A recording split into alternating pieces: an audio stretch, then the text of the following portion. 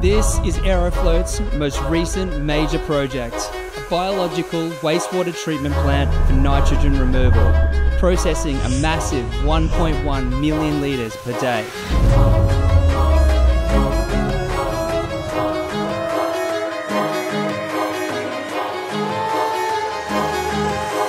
This is what you're waiting for, people ready to ride. This is what you're waiting for, people ready to ride. I think I'm ready to ride. I think I'm ready to ride. This is what you're waiting for, people ready to ride. This intricately designed, multi-million-dollar project features Aerofloat's airlock siphon decanter.